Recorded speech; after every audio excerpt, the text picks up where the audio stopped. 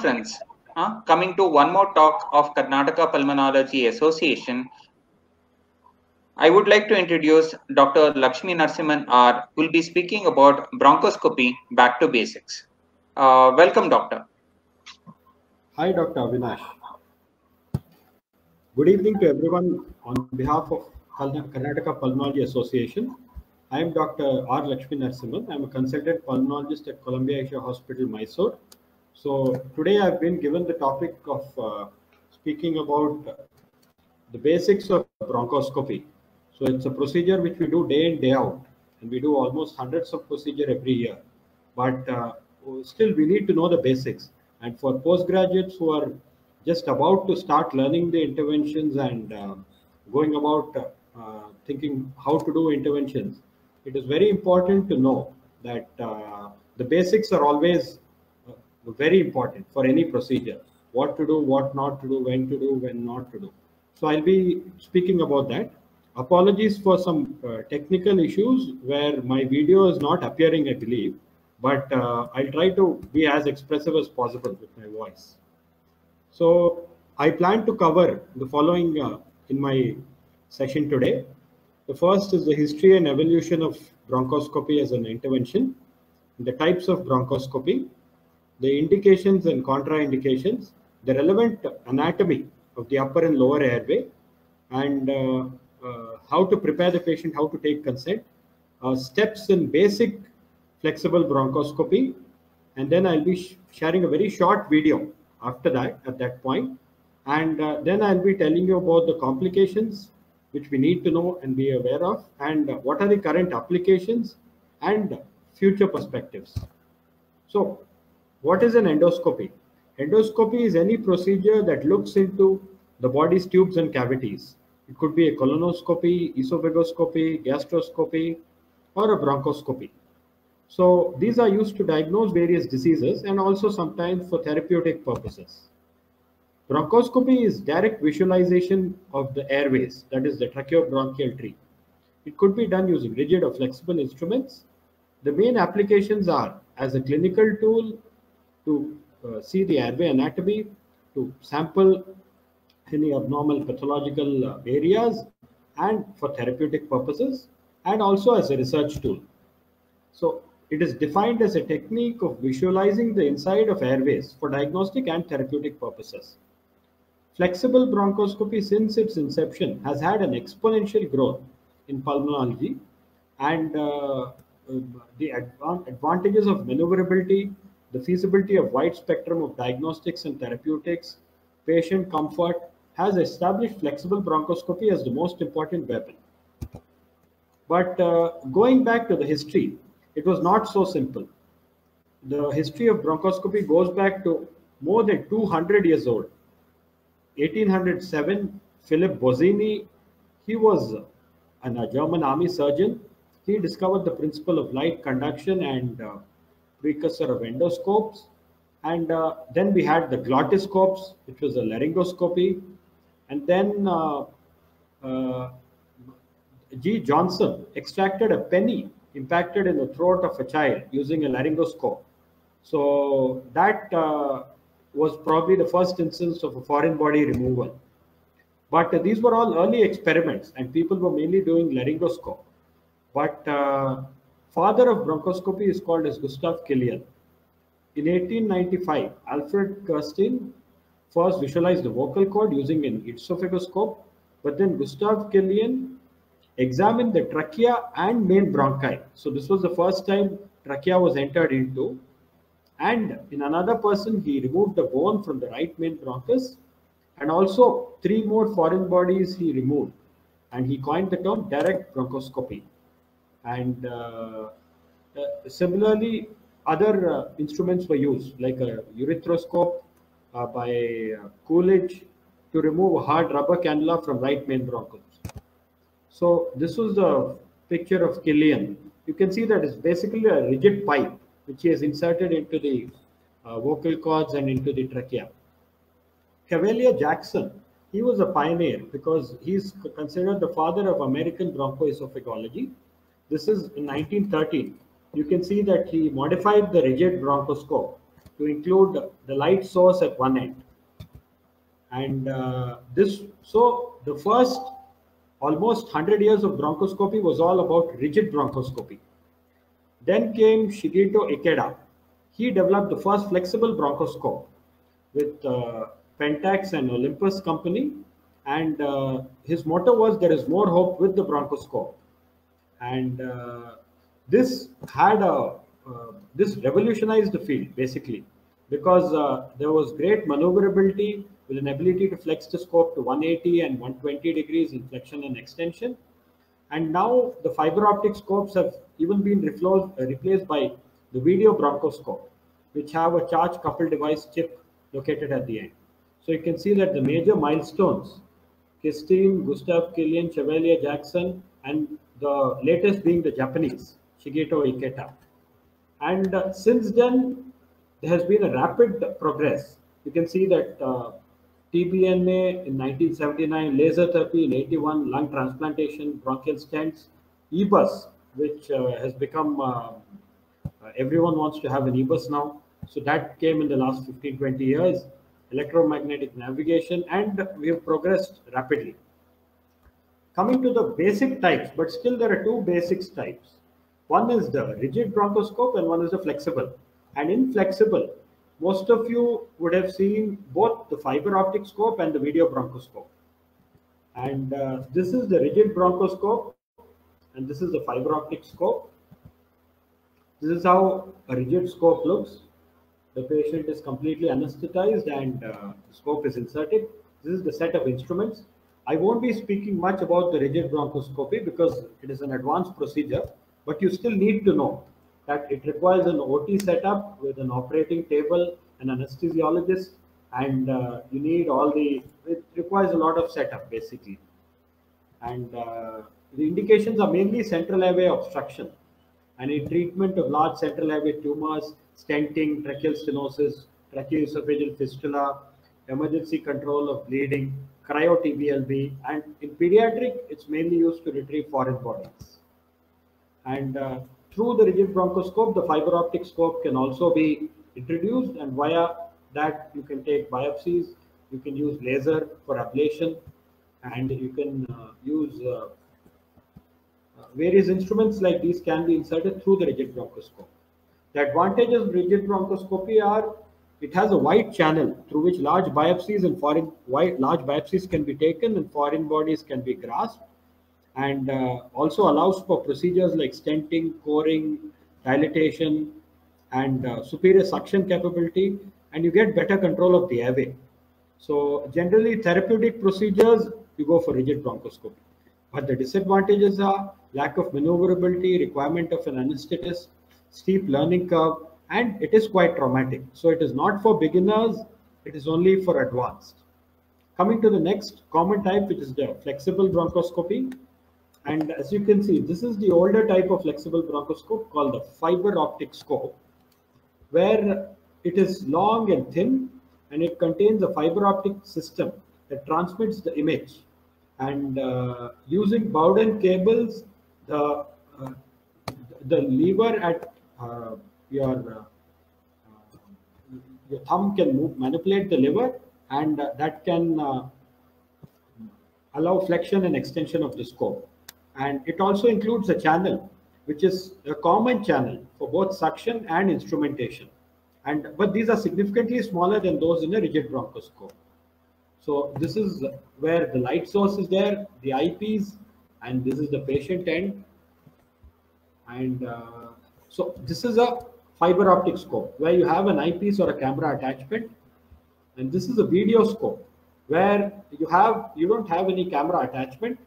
You have a connection where both the camera and the light source connect, and here at the distal end you can see the lens and a CCD chip. CCD doesn't mean coffee day here, means the charge coupled diode. So the CCD chip, this is the one which transmits the image, and this is directly transmitted to the processor, and you can only see it in a screen, a monitor. You cannot see it through the eyepiece.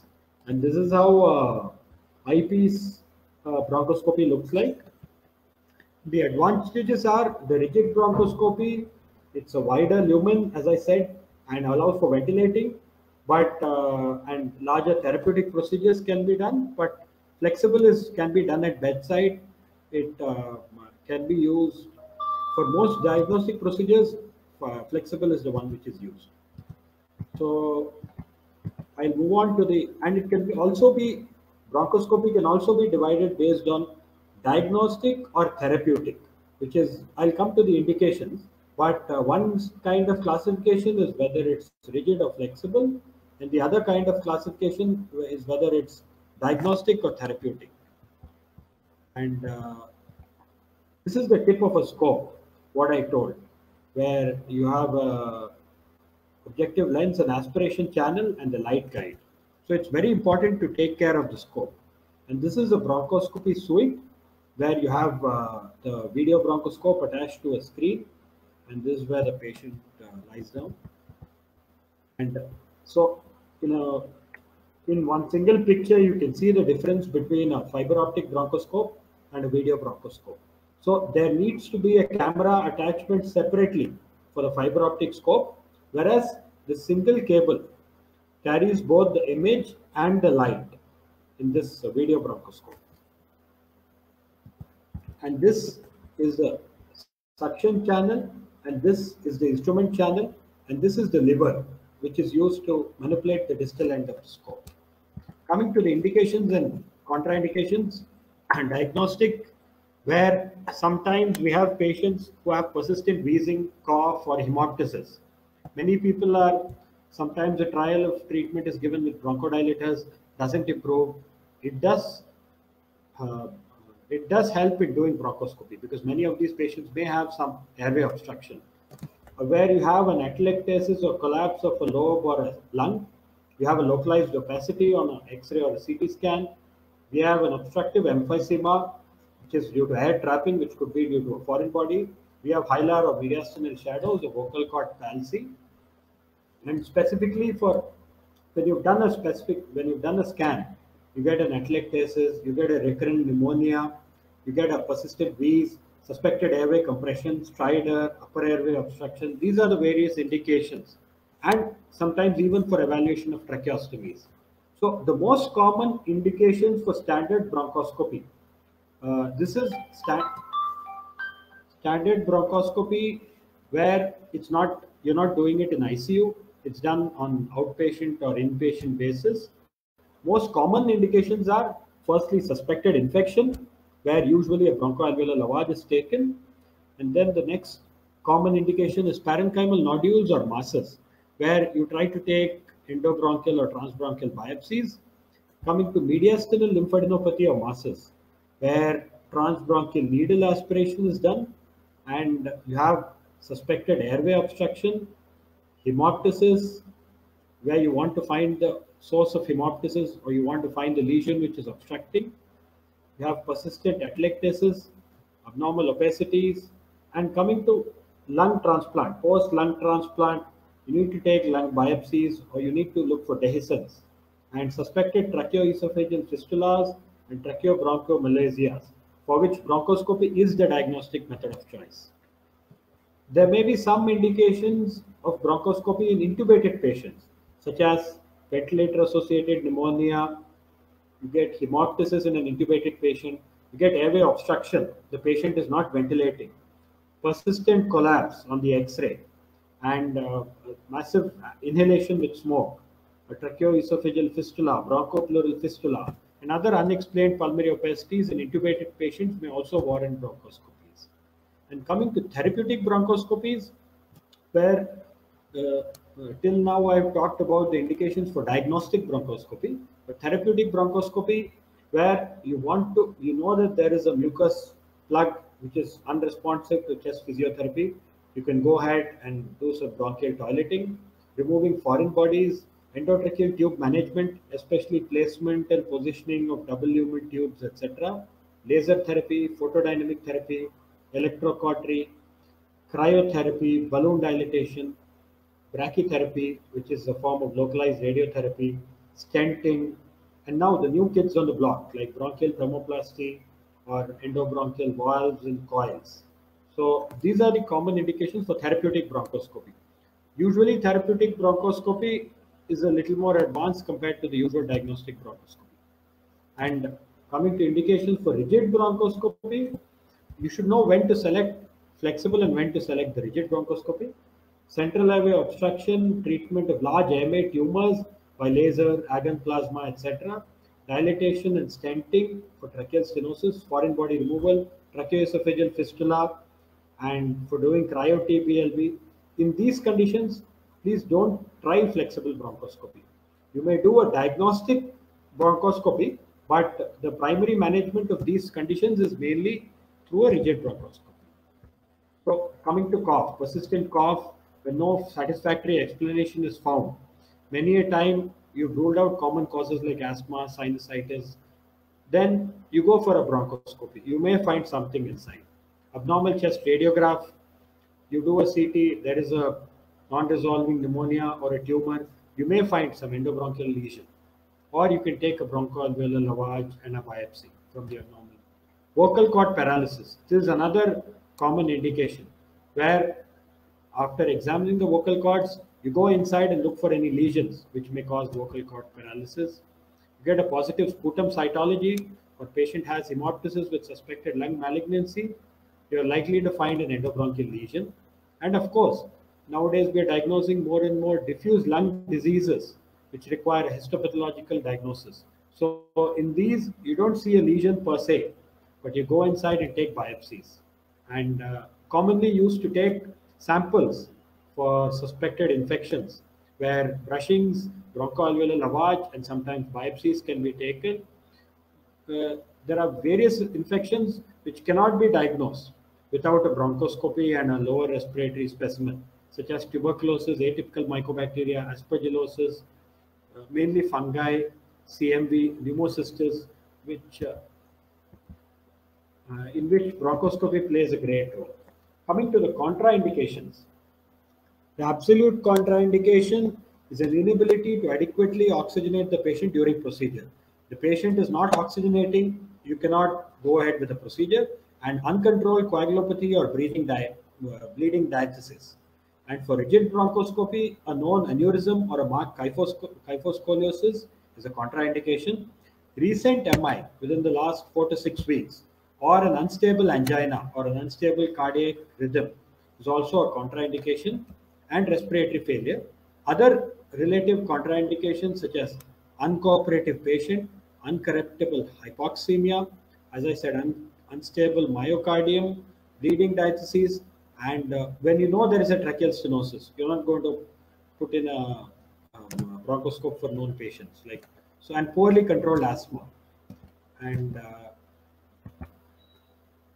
you can divide the contraindications based on respiratory, where hypoxemia, the hypoventilation with hypercapnia or severe bronchospasm, cardiovascular recent MI within 6 weeks, unstable angina or uncontrolled LV failure, arrhythmias, hypertension, and severe carotid disease, neurological such as active seizures, raised ICT, severe agitation, and others such as uncooperative platelet dysfunction. Platelet dysfunction and thrombocytopenia, bleeding diathesis are not contraindications for simple bronchoscopy or lavage per se, but are contraindications for procedures like biopsy. So, and relative contraindications again are cirrhosis and renal failure, where bleeding diathesis is more common. So, coming to relevant anatomy. So, this is the relevant upper airway anatomy. So, most commonly, the bronchoscope is inserted through the nose. So, what all structures will we be crossing? As soon as you enter the nostrils, you see the turbinates, and you typically pass beneath the inferior turbinate, which is the space, and sometimes there may be a deviated nasal septum there, so you have to check before inserting the scope. You pass the hard palate and then cross the soft palate, and after that posteriorly you get the nasopharynx, oropharynx, then you see the epiglottis, the hypopharynx, you see the vocal cords and enter through the vocal cords, entering the trachea. So these are the relevant structures which we need to know. Which of them is posterior, which of them is anterior. So this is the bronchoscopic view. as we can see in a patient in supine position, when we are standing at the head end of the patient and we've introduced the bronchoscope. So this is what you will see. After passing through the nose, the posterior pharynx, you will come to this picture.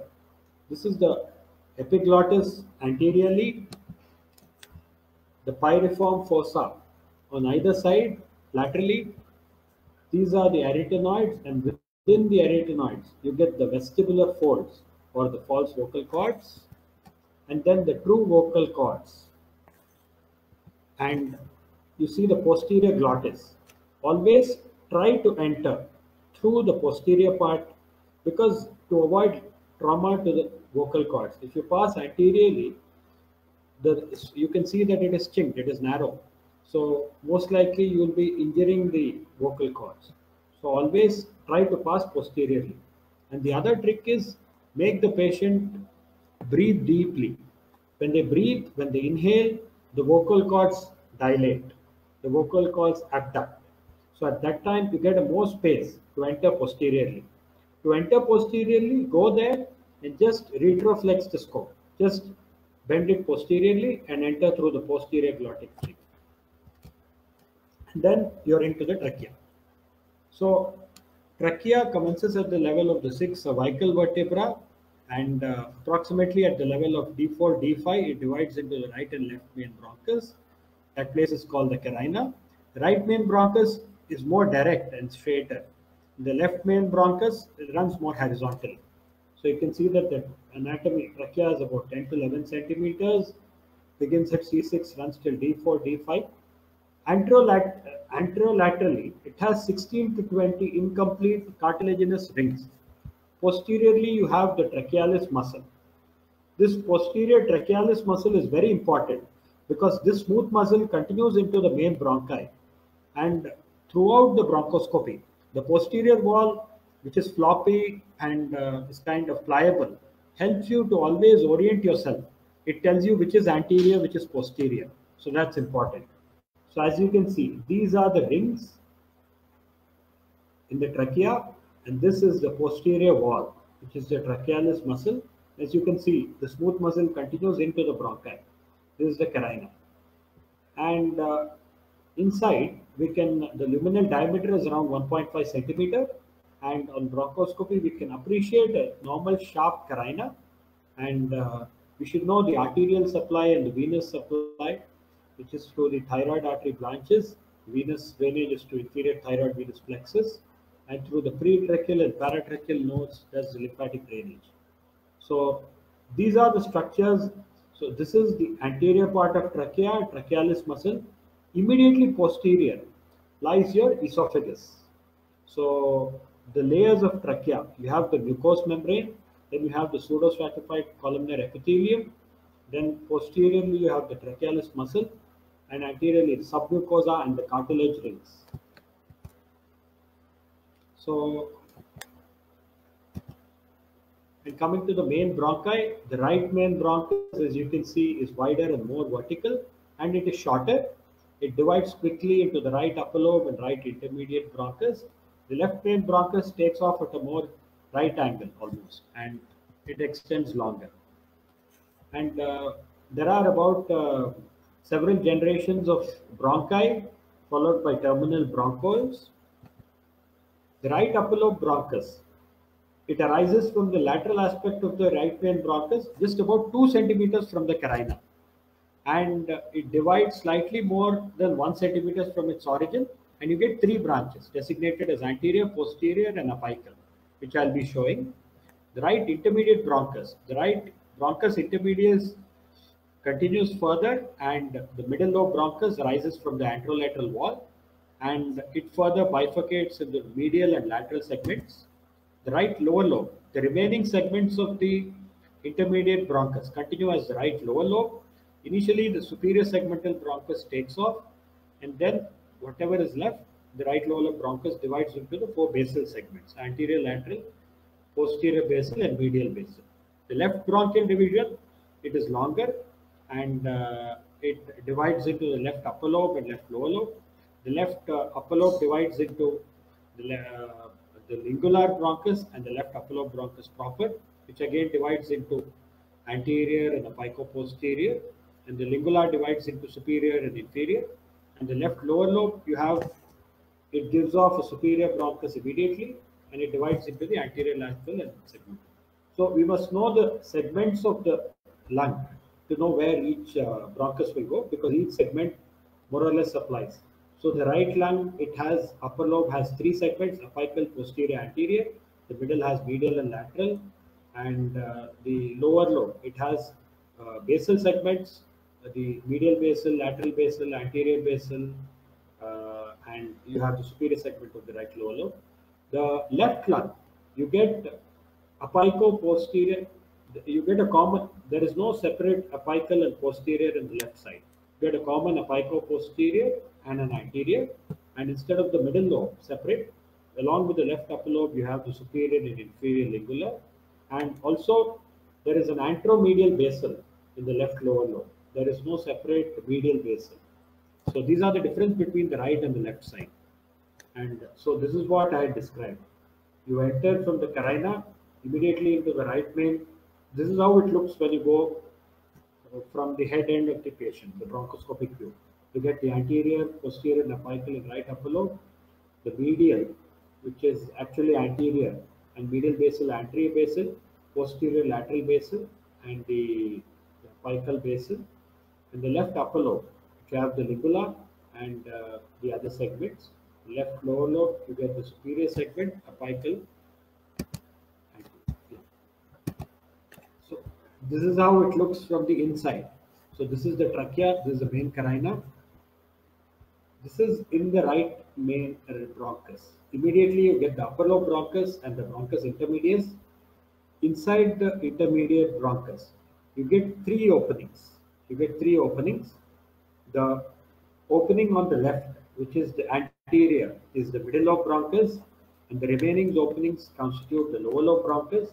Inside that, the rightmost or the posteriormost is the apical basal, and the remaining constitute the right lower lobe bronchus, the basal segments of the right lower lobe. So these are otherwise inside the upper lobe bronchus. You get the RB1, RB2, and RB3. They are apical, posterior, and anterior, named clockwise. And inside the middle lobe, you get the RB4 and RB5, which is the lateral and the medial segment. And the RB6, which is the apical segment of the left, right lower lobe, and the remaining basal segments, RB7, 8, 9, and 10. So that is how they are named.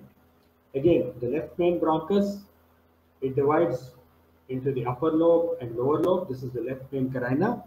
And inside the upper division, you have the LB4 and LB5. And in the lower lobe, you have the LB6, LB8, 9, and 10. This is the upper division, inside which you have the LB1, 2, and 3.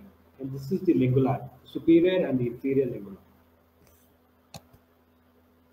So each bronchopulmonary segment, you know the anatomy. So this is important because when you're sampling the distal airways, the alveoli, so this is where you'll be taking the sample from.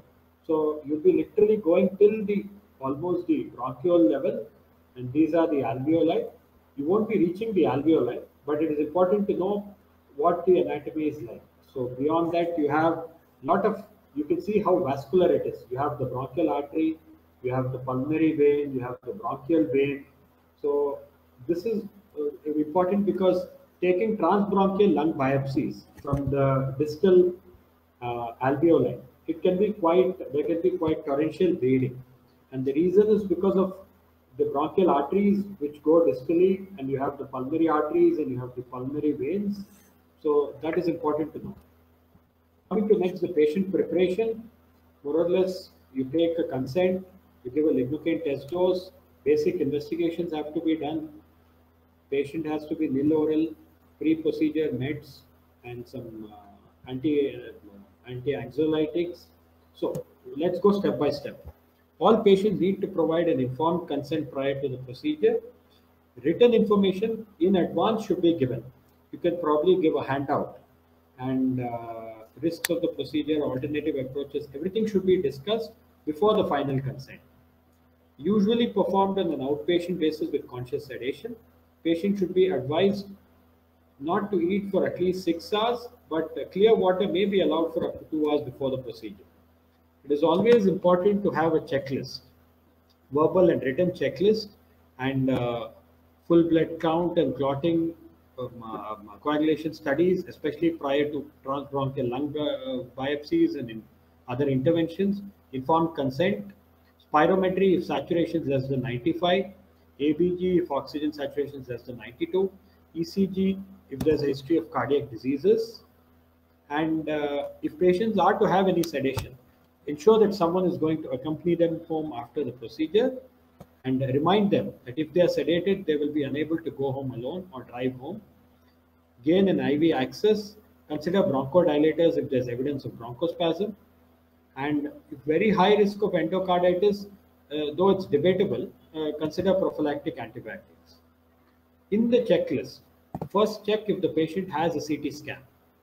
CT scan should be performed, I would say, performed prior to any bronchoscopy, any routine bronchoscopy. For elective bronchoscopies, always CT scan is best. It allows the bronchoscopist to select accurately the segment of the lung which has to be sampled. And it also demonstrates the presence of mediastinal lymph nodes and allows additional procedures such as TBNA. You may just feel that there is a lung collapse and you may go and do the bronchoscopy. But actually, there might be a large necrotic lymph node sitting and it may require some additional procedure.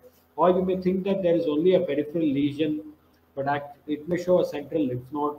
So, and it may also hint at other anatomical abnormalities which are not explained on a plain radiogram. So, CT scan is must. Baseline heart rate, blood pressure, oxygen saturation should be recorded before and after a procedure.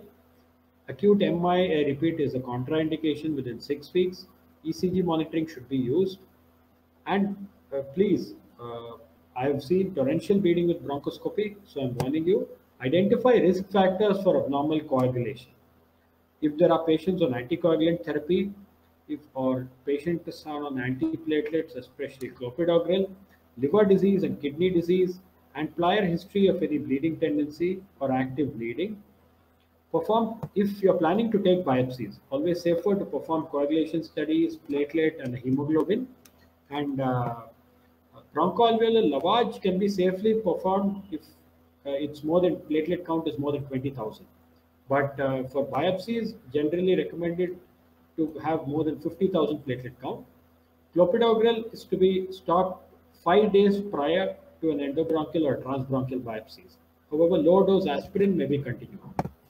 So, for non-emergent biopsies, antiplatelet drugs should be stopped within 5 days, especially clopidogrel. Heparin can be stopped within 12 hours. Make sure the platelet count should be more than 50,000 and INR less than 1.5. Go back to the history. Ask about recent medical events. Any ongoing or recent myocardial ischemia, decompensated heart failure, any exacerbation of asthma or COPD, any life-threatening arrhythmias, because I cannot stress that patient safety is most important. Patients with asthma, they should be optimized. Nebulized bronchodilator should be given. Patients with COPD with also should be optimized and nebulization may be given. And for COPD, additionally, remember that when sedating COPD patients, they very easily go into type 2 respiratory failure. So kindly keep that in mind. Patients with ischemic heart disease, get a cardiology opinion and a cardiac clearance, and ideally delay for bronchoscopy for 4 to 6 weeks after MI. Age alone is not a contraindication, but take care while sedating older patients. This is how a consent form should look like. Initially, the name, diagnosis, age, sex, the condition and the treatment, and it should be written. The following condition and the following procedure name, and the doctor should write it in presence of the patient. And which of the following procedure will be performed? It has to be ticked. And the risks have to be listed. And in such a format, it should be acknowledged, the patient should acknowledge the doctor has explained the medical condition and the procedure. the risks in general and risks specific to the patient, the anesthesia if it is required, other relevant treatment options, and the risks of not having the procedure. And it should be guaranteed that this procedure may only be diagnostic, and there's no guarantee that the patient condition may improve after the procedure. It may include a blood transfusion, tissues may be removed, life-threatening events may happen, but they will be treated, and any other doctor may also conduct the procedure, because this is very important in today's day and age, where we have to be safe, both for patient side, they should understand what they're going through, and to avoid unnecessary litigation in case of any adverse event. Such a written consent must contain all such things. Usually, it is printed in English and one of the regional languages. And you have to give a safety information sheet about the anesthetic, about the bronchoscopy and the biopsy. And patient should be able to ask questions. Please give them time to decide. Please give them time to ask questions before signature. And also, if required, a video recording may be taken. All this must be documented, and then go forward. Just before the procedure, monitor saturation. Supplemental oxygen may be given via nasal cannula. Pre-medication, always better to pre-medicate with atropine. Morphine and benzodiazepines, fentanyl may be used for sedation. Topical anesthesia. Sedation is less commonly used for diagnostic flexible bronchoscopies, but topical anesthesia plays a very important role in both avoiding sedation and in both reducing the need for the dose of sedation.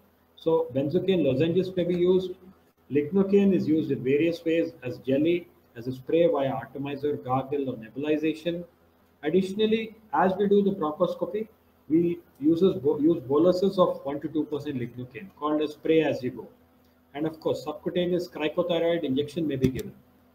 So, lidocaine is a class 1B antiarrhythmic. Please remember, it reaches peak concentration in serum.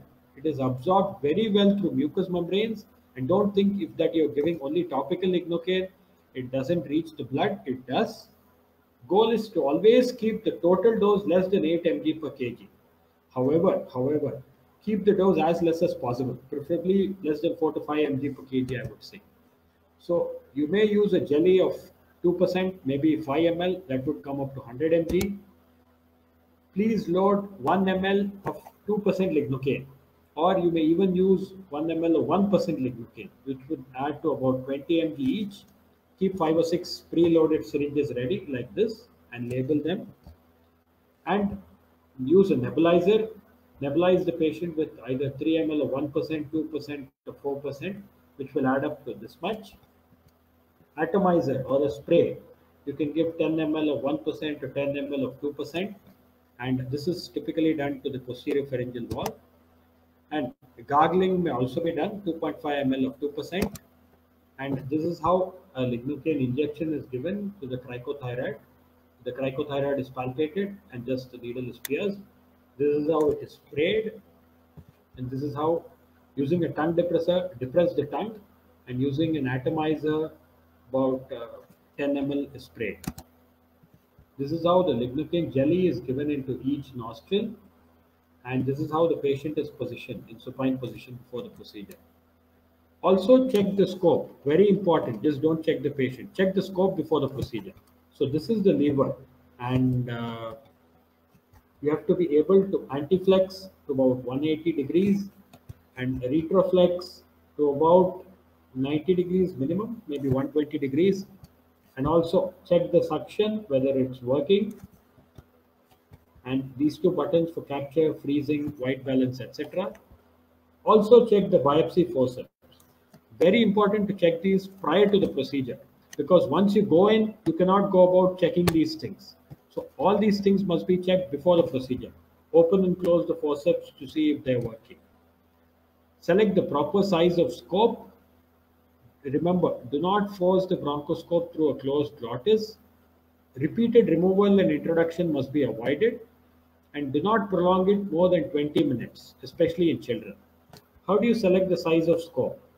For older children, more than 12 years in adults, you can select 6 scope, which is a standard. But for smaller children, they may require pediatric scopes of 5 or lesser. And explain the procedure, allay any fears, keep talking to the patient, and allow the patient to verbalize any concerns, obtain the consent, and ask the patient to perform a good mouth care, like a chlorhexidine, to minimize the risk of introducing bacteria. It may be introduced either via the nostril or a mouth. Through the mouth, a bite block is usually used. And apply 2% lignocaine gel using a sterile gauze on the scope. Remember about infection control, that itself is a separate topic. But remember, protect your instruments, protect yourself and your staff, and protect the patients. Coming to the basic steps, this is how you'll be standing in a flexible bronchoscopy. You'll be standing at the head end, patient will be supine. You'll be typically introducing it through the nose, and in front of you and to the patient's left side will be the monitor. After anesthetizing, place the patient in supine position. Allow the scope to pass into the larynx and through the glottis. At the vocal cords, more lignocaine is sprayed, typically 2 or 3 times. At the vocal cords, and again inside, within the trachea, to prevent the cough. It's important to give adequate lignocaine to prevent cough, but also keep track of how much lignocaine you're giving. And as the instrument is advanced, epiglottis and larynx come to view, and ask the patient to say E to observe the movement of vocal cords. It is important to do this and document any vocal cord palsy, because later on the patient may go to another person, he or she may diagnose the vocal cord palsy, patient may come back and tell you that because of the procedure I got a vocal cord palsy. So always document the vocal cord palsy if it is there. It is part of the findings. And instill lignocaine followed by 5 to 10 ml of air. And passing beyond, observe the trachea, the main carina, the segmental bronchi. Observe the patency, configuration and deviation of trachea, and also observe the position of carina, the degree of sharpness of carina, which is very important, because if the carina is blunt, it means that you may have some subcarinal lesion like a lymph node. Please also observe for transmitted pulsations, which may indicate any vascular structure just below the carina. So, and then the orifices of the right and left main bronchi are examined, and as you go, keep spraying 2% lignocaine. The scope is passed further, well inside, and till the first and second generation bronchi, till where the scope reaches. Important to go systematically. Always go in a systematic fashion. For example, go into the right side, observe the right upper lobe, observe the apical, posterior, anterior, then go into the right main stem, go into the right intermediate, observe the right middle lobe, medial and lateral, then the right lower lobe, the apical segment and the basal segments. Similarly, come back to the carina. Always examine each lobe systematically. Another tip, if you know which side is abnormal, please go into the normal side first. The reason is, if you go into the abnormal side, you will directly go and start doing the procedure what is required. You'll see the lesion, you may miss something important on the other side, which may be related or unrelated. Let's say a patient has a lesion in the left lower lobe bronchus. You take a biopsy, you forgot to examine the right mainstem bronchus. There may be a secondary there, which may preclude, which will upstage the patient. The patient will become stage 4 then, metastasis to the opposite lung. So always, or there may be something unrelated, like a foreign body on the other side. So always examine systematically each lobe and each segment, and always go into the normal side first. And then, if you're performing pulmonary toilet, removal of mucus, aspirate each bronchus until it's clear. Sample, do whatever sample you have to take. So this is how the procedure is done. This is how the normal saline is pushed for valve. And select a proper size. As I said, do the precautions. Monitor, keep monitoring the patient's oxygen saturation. One person must always take care. The main bronchoscopist may be focused fully on doing the procedure, but one team member must always ensure that the patient is not desaturation. desaturating. And 4 basic rules of bronchoscopy: keep off the walls, never advance blindly. Keep off the walls means keep the scope in the center. Never advance blindly, don't force it. If you feel that the vision is blocked, do some gentle suction or instill 5 ml of saline and just you may rub the wall, your scope against the tracheal wall. If you feel lost, pull back until a point that you can recognize, usually the carina. And if the patient is coughing, use adequate meds like lidocaine. The other rules: walls to the back. So always orient yourself such that the posterior wall, which has the smooth muscle, use that to orient. On the screen, it will appear down, which is the posterior. Carina is your friend, visit her often. The right middle lobe and lingula are actually anterior. Remember that. And the apical segment of lower lobes is posterior. If you remember this, you can easily do a bronchoscopy. So I'll just play the video. So, so this is the anterior wall of the trachea. This is the posterior wall of trachea.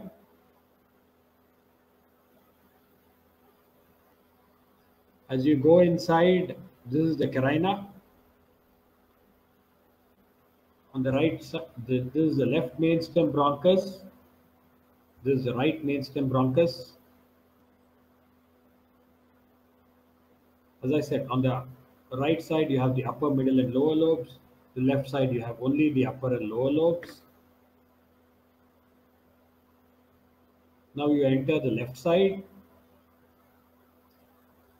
This is the left upper lobe bronchus, and this is the left lower lobe bronchus. Enter the left upper lobe. The anterior one is the lingular division. This is the anterior most, and this is the anterior division of left upper lobe, and this is the apicoposterior. Within the lingula, you have the superior and inferior. This is the superior, and this is the inferior.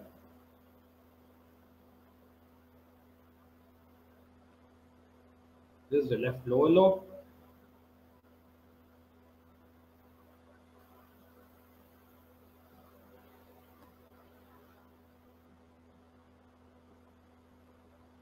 These are the basal segments of the left lower lobe. Always remember the mnemonic ALP.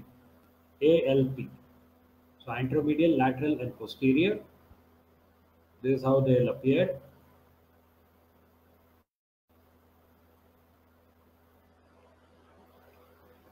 Coming to the right side, you're into the right main bronchus. This is the right upper lobe and right bronchus intermedius.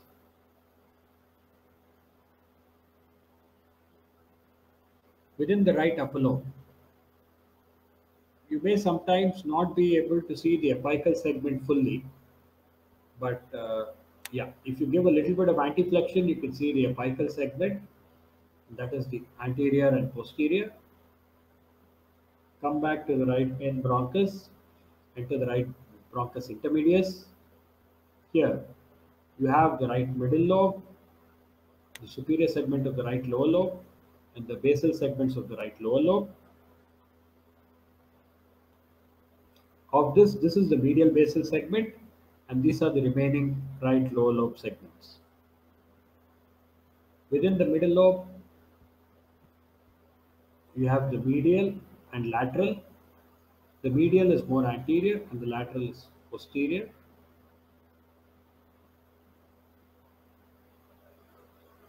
This is the apical segment of the right lower lobe.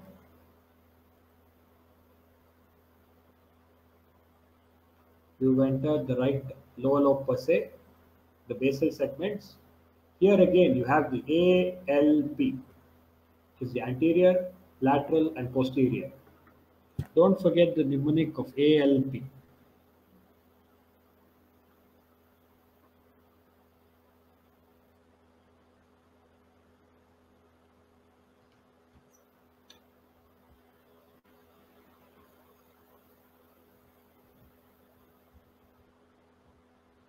Coming out, we have the medial basal segment.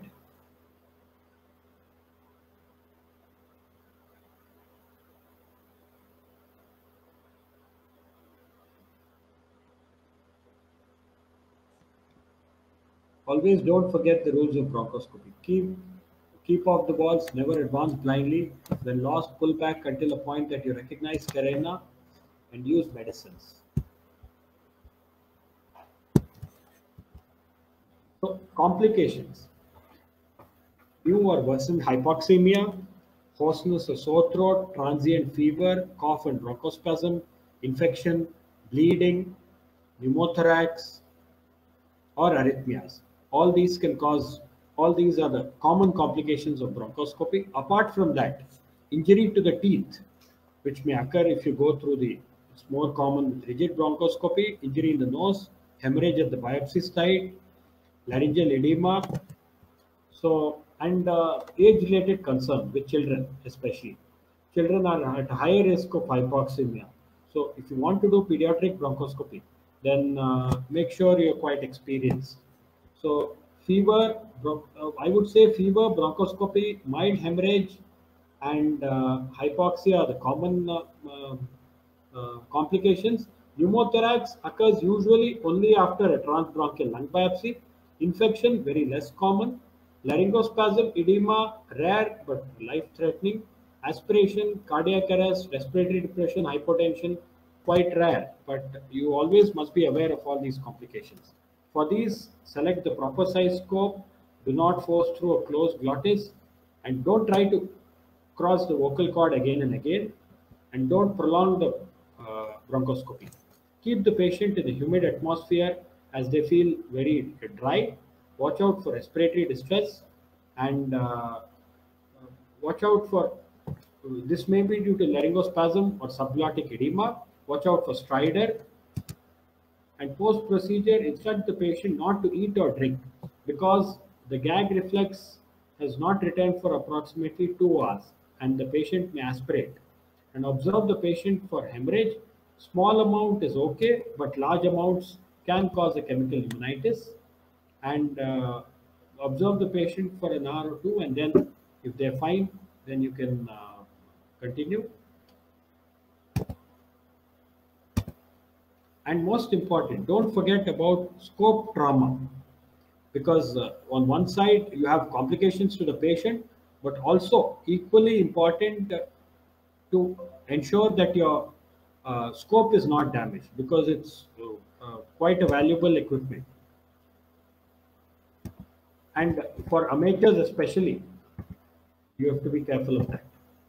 The procedures, the basic procedures, which we can call the level 4 procedures or the basic ones, are bronchial brushings, an endobronchial biopsy, a transbronchial lung biopsy, a bronchoalveolar lavage, and a conventional or a nebus TBNA. These are basic procedures which every bronchoscopist must know. So what are the tissue samplings which can be taken? Brush cytology, a needle brush, a EBP or a TBLB, or a TBNA, and bronchial brushing is a cytological study. It is for suspicious mucosal lesions. You take a brush and you smear it on a slide. Valve or a lavage is usually done to recover material from terminal bronchioles, and usually a scope is wedged into a segmental bronchus and 100 to 200 ml of saline is instilled and suction is applied. This is a bronchoalveolar lavage, commonly used to diagnose infections or alveolar hemorrhage. And next is an endobronchial biopsy for mucosal and submucosal endobronchial lesions, which biopsy can be done under direct vision. And usually a biopsy forceps is advanced and a piece of lesion with if preferably a surrounding normal lesion is grasped and biopsied. And management of bleeding after biopsy is important. This is how an endobronchial biopsy is taken. Various malignant and benign endobronchial lesions can be seen, and from these directly a biopsy can be taken. Take care to avoid too much bleeding. Be gentle with the biopsies. If there's too much bleeding, just stop the procedure, and you can use cold saline, adrenaline, as I told. The various things you can use to manage bleeding after an endobronchial biopsy. Transbronchial biopsy is for diffuse lung diseases and alveolar pathologies like consolidation. It's basically a blind biopsy after wedging the bronchoscope into the distal segment, the forceps is advanced till resistance is felt and then withdrawn and biopsy is taken. Fluoroscopy or radial EBS guidance may be used. Conventional TBNA, a CT scan is mandatory. The lymph node stations are identified, and various methods like jabbing, hub against wall, piggyback, and cough techniques are used. These are the four basic applications of conventional diagnostic bronchoscopy. Coming to advanced bronchoscopy, you have a whole spectrum. Coming to advanced diagnostic bronchoscopy, you have the radial EBUS or the conventional EBUS, electromagnetic navigation, autofluorescence, NBI, and all these are to improve sampling. So you have a peripheral lesion like this, you can do a radial EBUS. You have a central lymph node, you can do a curvilinear EBUS. And you have various lymph node stations which we can uh, sample. Autofluorescence bronchoscopy, NBI, which will identify abnormal mucosa. And coming to these are advanced diagnostic bronchoscopy. Coming to therapeutic bronchoscopy, you can diagnose and treat strictures, foreign bodies. You can dilate strictures. You can stent them, foreign bodies, mucus plugging. You can treat central airway tumors. Broncholids can be removed. For asthma, you have bronchial thermoplasty. For emphysema, you have coils and valves. For tracheobronchomalacia, you can stent, and you can use various procedures in therapeutic bronchoscopy like laser, electrosurgery, cryotherapy, photodynamic therapy, brachytherapy, etc. And massive hemoptysis, in which there is a role of interventional bronchoscopy. You have options like adrenaline soaked pledget, Fogarty balloon tamponade, electrocautery, a cryoablation. You can have stents, you can have bronchial artery embolization, you can have bronchial blockers. This is how a Fogarty is inserted and the bronchial blocker is placed. And removal of foreign bodies. These are various foreign bodies like a cap of a pen. You have a Dormia basket. You have this alligator forceps. You have a three-pronged forceps, four-pronged flexible grasping hooks, Fogarty catheters. You have laser bronchoscopy. One other application, therapeutic application, is to correctly place a double lumen endotracheal tube. And this is how endobronchial bronchoscopic intubation is performed. Selective bronchial intubation is performed. You have a brachytherapy which can be given, photodynamic therapy. Rigid can be used for debulking tumors, organ plasma coagulation, electrocautery, electrosurgery, stenting, which has revolutionized the palliative management of central airway tumors. Patients are able to get a very good quality of life. You have 100% stenosis like this, which can be resolved with stenting, post-intubation stenosis. And so these are the major milestones which you have seen. We've come a long way in fiber optics. Shigeto Ikeda, from him we got the needle aspiration by Wang, use of laser, radial probe EBUS, convex probe EBUS, electromagnetic navigation, bronchial thermoplasty, and today bronchoscopy has become the most commonly performed diagnostic procedure by a pulmonologist, and almost every single ailment can be treated today. So level 4 is basically your diagnostic wash, brush, EBB, TBLB, etc. Level 3 is I have advanced diagnostic like convex probe EBUS. Most of us would want to achieve either level 4 or level 3. Level 2 can be only done with specialized centers like therapeutic bronchoscopy, which usually require rigid, and then you get advanced therapeutics. And today, success of lung transplantation cannot be imagined without the flexible scope. And one of bronchoscopy's great teachers, Atul Mehta, commonly says, "What is the largest foreign body a pulmonologist has ever removed from the endobronchial tree?" And any guesses? The answer is actually a thoracic surgeon. So, the thoracic surgeon has been removed from the domain of lung cancer. So the future belongs to ideas, innovations, and yet you have to remember the past and you have to remember the basics. So there is a lot more in the future, like valves, like coils, like electromagnetic virtual bronchoscopic navigation, aortic grafts, cranial replacement, tracheoplasty, endobronchial stents, etc. And your 3D printed stents, and so you had in your early years, usually it was rigid scope for foreign body removal. Till day before yesterday, you had a flexible scope, which was a curiosity. Yesterday, flexible scope became very popular. Today, as a diagnostic and therapeutics scope tool, the rigid scope has got resurrected. And tomorrow, again, the flexible scope is going to become more popular.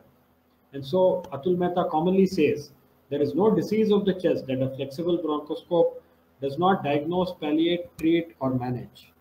So always remember that it's all about a teamwork in interventional pulmonology. You have the anesthesiologist, the radiation oncologist, and cytopathologist, thoracic surgeon, the radiational intervention radiologist, the GI person, the thoracic surgeon, the ENT person, and a pathologist. It's all about a teamwork. Please remember that. And also, in conclusion, remember these things. Intervention pulmonology is not just intervention. You have much more than that. You have to be a good bronchoscopist to be a good interventionalist. Interventions alone don't make you a better bronchoscopist. And because it could be done doesn't mean that it should be done, because you have to remember the complications, and one has to be larger than his or her abilities.